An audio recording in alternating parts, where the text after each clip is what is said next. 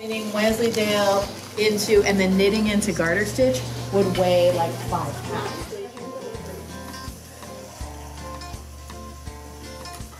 Once a year, we put on this giant fiber festival where 300 to 500 people come from all over the country. You could pre-draft the entire bat down into roving. That does take some of the air out.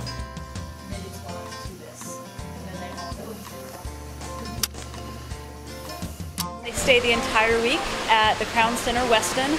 You could do it with a giant striped bat. We get spinning wheels and fiber and make yarn for knitting, weaving, crochet.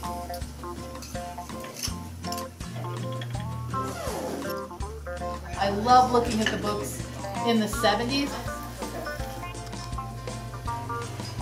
People fly in from literally all over the world. We have people here from England and Norway, Denmark, Australia.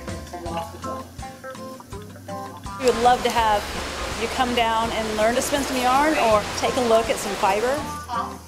Spun, one is spun for a worsted draft, one is spun for